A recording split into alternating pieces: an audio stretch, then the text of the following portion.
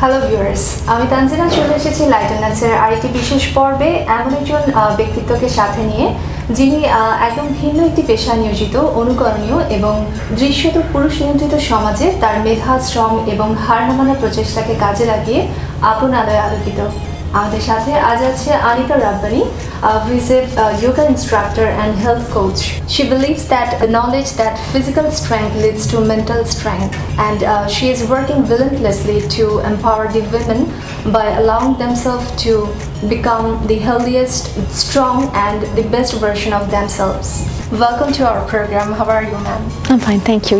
You can call me Anika. You are looking gorgeous. First of all, I would like to know what's the secret of your beauty? I mean, you look so energetic and young. Thank you. I think it's good genes. Is there any impact of your yoga practice? Yeah, because I practice yoga, I have a very regimental lifestyle. I'm very disciplined, so I go to sleep very early at night. I wake up very early in the morning. I eat very healthy. I practice yoga. I don't mix with too many people.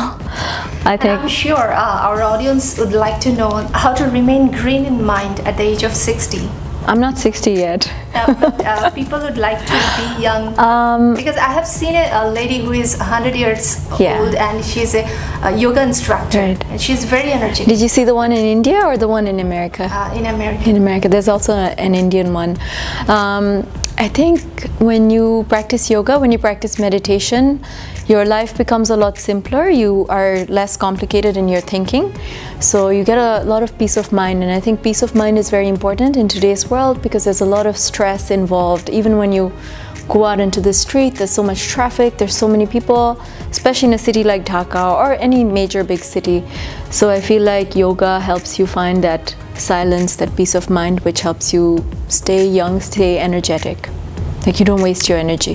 As far as I know that you have studied English literature and then development and then move on to India for formal training on yoga. Yeah. So how do you describe the journey? It's been a journey of mostly self-exploration. I'm very curious about my role in the world. I really like to read. I like books. I like good literature. So I studied literature. I knew there was no money in it, but I studied literature. And then after I graduated, I did my master's in development studies, which are incomplete. I haven't finished them, but I worked in development for nearly a decade. And following that, after I had my daughter, after I became a single mother, I decided I want to give more time to my daughter. I didn't have time to make field visits and such. So I enjoyed field visits. So I couldn't do that, so I decided, okay, let me start teaching yoga full-time. In the midst of that, I also witnessed a great majority of disasters, natural disasters like Cyclone Sidr, Cyclone Aila. While I was working in development, you see these disasters at close quarters and they really affect you emotionally, you know. And the final one that I saw was Rana Plaza. So the Rana Plaza collapse, it affected me very personally because I went out as a volunteer with the Jago Foundation to go and help some of the victims, and I still remember the collapsed building, the sights, the sounds, the smell of rotting bodies, and I feel like it had a very profound impact on me as an individual. As an individual, I'm very sensitive, so it had an impact on me, and I decided that I no longer want a 9-to-5 job. I want to do something that brings me a lot more fulfillment, and I feel like I'm helping people doing what I do. So you are saying that yoga is one of the things which helps to get out of trauma, right? Definitely. So how does it help actually? Well, yoga is it's like taking a small journey.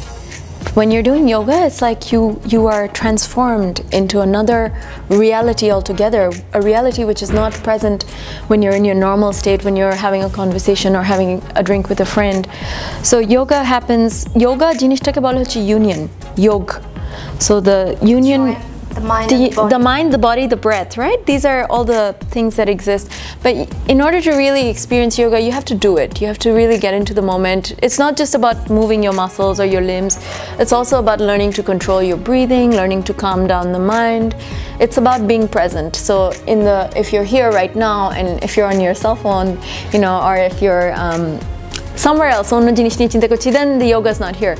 Someone very unfit and very not flexible can also be doing yoga. Someone very old can be doing yoga. It's all about the sense of presence. How do you differentiate yoga from normal exercise or physical exercise? So yoga ke onekjon bhabe it's similar to gymnastics. There's a lot of movement. Gymnastics are onek jinish mon hobe yogar moto, but yoga employs breathing techniques. So that's what sets it apart, because the breathing takes you into a transcendental state. You completely move to a different dimension of consciousness.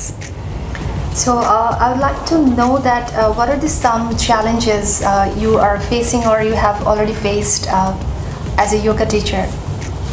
Okay, so the first thing I would say is, if you're planning to be a yoga teacher, know that there is not a lot of money in it, because you're passionate and you're devoted to the practice of yoga. So agekar diner yoga teachers ra jara yoga shikato, they were beggars. So my teacher's teacher, who was his grandfather, went around from city to city begging for a living, and people used to give them space to teach. So when you plan to take up yoga as a life journey, you don't expect to become very rich. That's number one. You don't get to meet a lot of friends, because it's a secluded lifestyle that you're meant to lead. You're not widely accepted in a country like Bangladesh, because people think you're doing something that is quite heretic in nature. They mistrust you, because you're a woman, with different ideas, who might encourage other women to have different ideas and go out into the world on their own and do very, very radical things. These are some of the challenges, but on the whole, I find that people really love me. Gotokal rate I went to this event and 3 girls came up, and they were so appreciative of my work, and they told me how much they like following me on Instagram and how much they like the work that I do. And I really feel good when I hear younger girls, coming up to me saying that they admire me for what I do. I feel very empowered, and I feel like I want to do more of this. When you started, mostly the foreigners were your students, so yeah. Now you are dealing with Bangladeshi students as well. Predominantly Bangladeshis, yes. So what's the reason behind this? I mean, how do you see this? People are So the Holy Bakery terrorist attacks happened, and tarpore maximum of my students had to leave the country. So I attribute that as one of the reasons. And then the second reason is that I used to earlier on teach at the expat clubs, the international clubs that are here. Nowadays I don't teach at the expat clubs. I teach in places owned by locals, and so I get a lot of local students. And I also target my marketing to reach more local students in areas like Dhanmundi, areas like Khilgao. এবং আমার একটা স্টুডেন্টও এসেছিল, ও প্রত্যেক উইকেন্ডে আসতো, রাঙামাটি থেকে বাস ধরে আসতো just to do the class. She did it for 1 month, but for me that was so encouraging, to see যে this is available. It's for everyone. It's not just for the rich people of the Gulshan, Bonani, Baridharas areas who wear fancy clothes and have fancy mats. It's definitely not for them. It's inclusive, and I want people from the other areas of Bangladesh to come and join my classes. People started loving yoga, and more people are embracing yoga worldwide, and the United Nations has proclaimed 21st June as the International Day of Yoga. The world is working for raising awareness. So what would you say to our audience today about the benefits of yoga? Why should they join yoga class? Well, the benefits of yoga can be felt once someone actually does yoga, and not just ekdin duidin, but they do it consistently, like for 1 or 2 years. Agekar dine, before the British invaded our country, yoga and Ayurveda were used to manage diseases or symptoms. My teacher's teacher, Tirumalai Krishnamacharya, cured the king of Mysore, who was very ill, and the king of Mysore was so grateful to him that he let him teach in his palace. And that's how yoga, and the kind of yoga that was taught to young boys, because young boys have a lot of energy, teenage boys, or they can calm down. Later on, what happened was the West adopted this form of yoga. So you had famous celebrities like Madonna, like Sting, খুব famous Beastie Boys, their lead singer, tapore William Dafoe, you know, a lot of famous Western celebrities started to do yoga. And then it became very popular in the West, and now it's as though the West owns yoga. And it's like we, as Bangladeshis, amra purupuri bichhinno hoye gechi from the practice of yoga, whereas back in the day, traditionally, there were the Nath sect of yogis who were very predominant in areas like Dhaka, Mymensingh, Chittagong, Sylhet, Noakhali. Bhorti kintu yogis chilo, and now they've completely disappeared, and there's not even a trace of their history remaining. So we should understand that yoga actually belongs to us. It originally belonged to us. Now it belongs to everyone. Yoga is for everyone. But you have to understand there's a business aspect of yoga, and there's a real love of yoga, you know, there's a passion for yoga. So, and this passion can belong to anyone from any country, but the sad part is that our history has been completely erased. You know, our history, our attachment to yoga, which is there from the very beginning, is completely gone. Like if you look at the seals from the Indus Valley civilization, you'll see that there are people doing yoga in those seals. Mohenjo-daro, Indus Valley civilization, and there's even a skeleton they found sitting in a Padmasana. Now India is promoting mostly, right? That's politics. Okay. Yeah. So would you like to share some tips and tricks to relieve the stress of long working hours at office? Yeah, you can do some really easy poses like Balasana, Shezda Devar moto, and it's surprising to see the parallels between Namas Pora and Yoga Kora. I hope nobody gets really mad at me for saying it.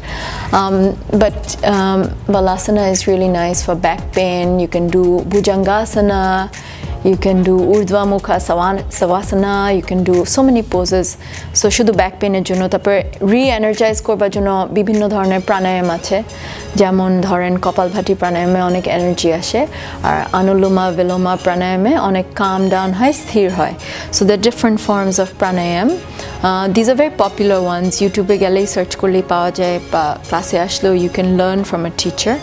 I think it's best when you learn yoga from a teacher, because yoga is the teaching of yoga is in the system of parampara, which is from guru to shishya, from teacher to student. So that's how you learn. Most often we heard that people are watching television or YouTube and practicing yoga, and that might cause injury. Not necessarily. I mean, খুব crazy কিছু না করতে গেলে injury হবে না. Okay, so what would be your suggestion for them?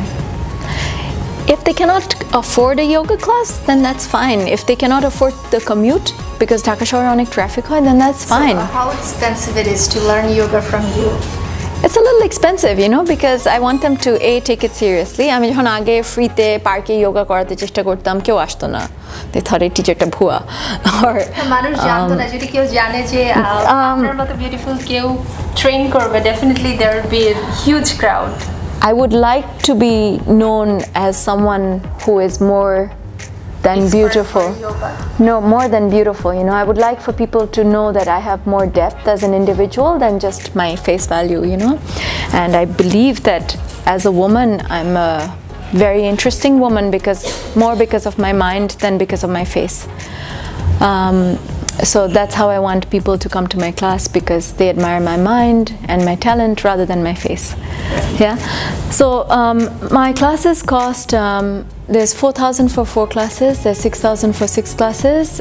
I also charge 8,000 for 9 classes, depending on how many you can do in the month. So you're taking class for both men and women? Yeah, right now I'm teaching both men and women, and you can see a lot of my students are here. Do you suggest children to start yoga? Yeah, I teach kids classes. From which age they should start? 7 and up. So I mean, বিভিন্ন ধরনের class করি, যেমন I do one with my friend who's an artist, and we do art and yoga. So first I demonstrate for them, then they draw the poses. Some of them who know how to write, they write the names of the poses. And it's interesting because I teach them the Sanskrit names. I don't teach them the English names, because I want them to understand that Sanskrit is also part of our culture, right? It's part of our history. So they learn names like Adho Mukha Svanasana as opposed to downward facing dog shudhu. So it's interesting. বাচ্চাদেরকে ওরকম করে ছবি এঁকে শিখালে ওরা আরো বেশি মনে রাখে, নামগুলো মনে রাখে. So I'm hoping that maybe the 50 that I'm teaching will not do it, but I'm hoping that out of the 50, maybe 6 will do it. In Bangladesh, mostly women love to remain engaged in traditional jobs. So you are doing completely different thing, and I would say that you are unstoppable. So what keeps you moving? I mean, what encourages you to keep going? I like what I do. I really like what I do. I enjoy teaching yoga to people. I love seeing that when people leave a room, they're calmer, they're more peaceful, and I know that when they go out into their lives after this class, they'll have a better day. So ওখানে একটা self-fulfillment একটা part আছে আর আরেকটা জিনিস হচ্ছে I don't believe that we should be bound to 9 to 5 jobs. I think when you can break out of this, it's a form of rebellion. I like being rebellious as an individual. I consider myself very rebellious. So breaking out of the 9 to 5 for me was really interesting, you know, to show people that, hey, you can make a living by not doing the 9 to 5 and by doing something that you're very passionate about. That's really inspiring. They would love to be expert like you. I'm not an expert, I'm still learning, but thank you.